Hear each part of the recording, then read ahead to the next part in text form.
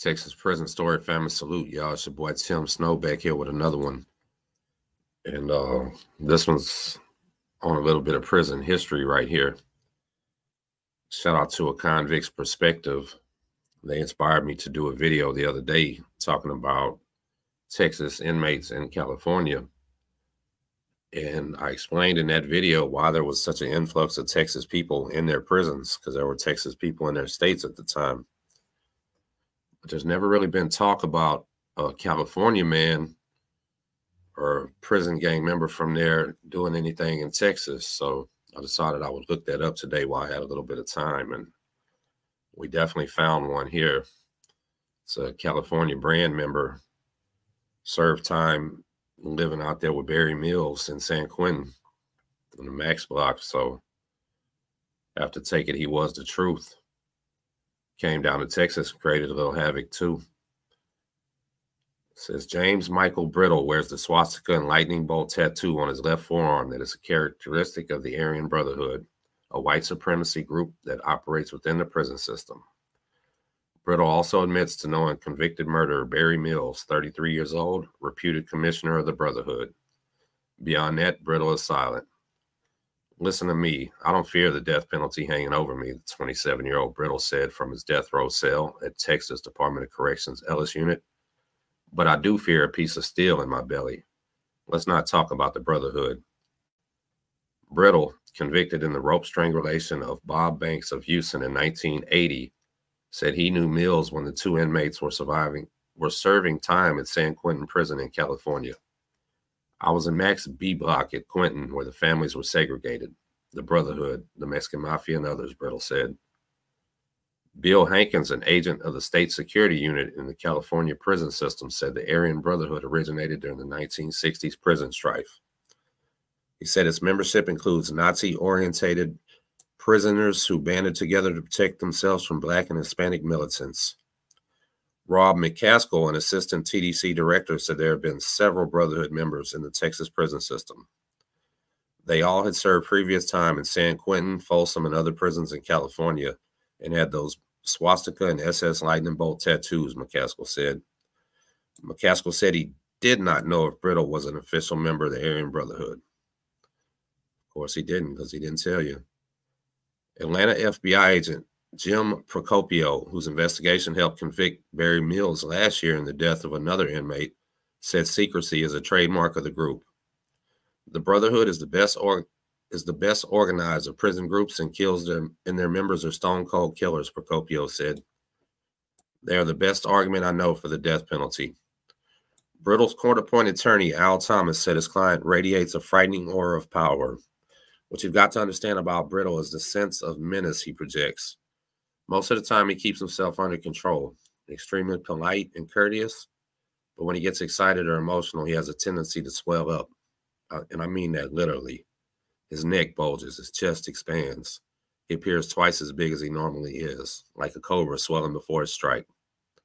If he walked into this room right now, seated himself at a nearby table and focused attention on me, I'd leave, he said.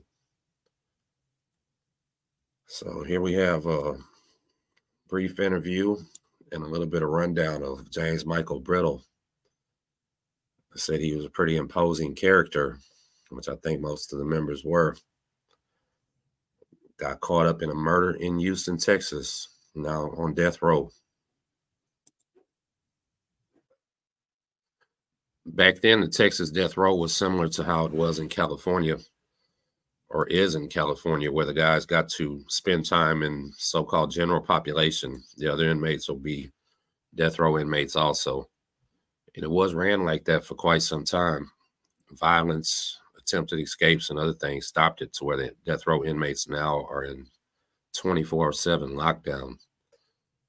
This obviously happened, when it was the old days. But this article is the same James Michael Briddle from California here, putting in work in Texas. And I tell you what, it's a doozy. So this would be from 1984 right here. The first one was 82. A death row inmate was seriously burned Wednesday when a flammable liquid was thrown on his legs and matches and a homemade bomb tossed into his cell, authorities said. The bomb, which did not explode, added a new twist to months of violence in the Texas prison system. This year, more than 280 inmates have been stabbed, 13 fatally. Calvin J. Williams, 24, a black man condemned for the 1980 murder of a Houston travel agent, was flown to the Texas Department of Corrections Ellis 1 unit near Huntsville to Galveston's John Seeley Hospital for treatment. 2 white death row inmates were put in isolation pending questioning. Williams, who was listed in stable condition Wednesday afternoon, suffered burns over most of his body. It was the second attack on Williams in the past 17 months.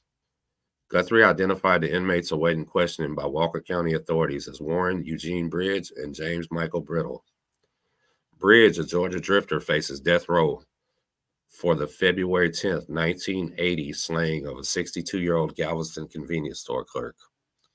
Briddle from California was sentenced to die for the February 24th, 1980 killing of a Houston man. Briddle has a history of membership in the white supremacist gang known as the Aryan Brotherhood and wears the swastika and lightning bolt tattoos of the group. Prison officials said they believe the 8 a.m. bombing occurred as Williams was in his bunk.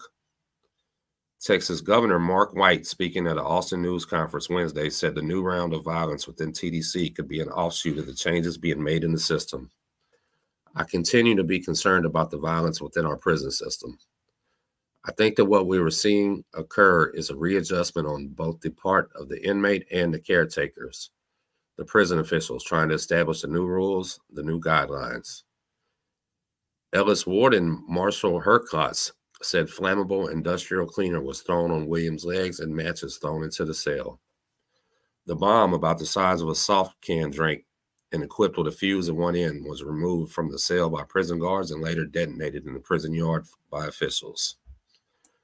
There were no reports of further injuries. Prison spokesman Charles Brown said operations at the prison were normal except in the yard where the area was cleared of inmates.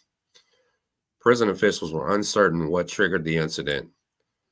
The initial speculation is that Williams had some personal animosity between the suspects.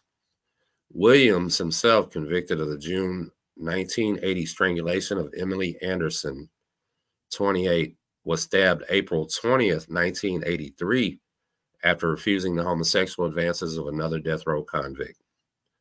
Briddle, who has served 2 terms at San Quentin Prison in California, was linked at his Houston trial to mass killer Charles Manson. According to one of his former attorney, Al Thomas, if he walked into this room right now, seated himself at a nearby table and focused attention on me, I'd leave. He's that scary. So there he goes.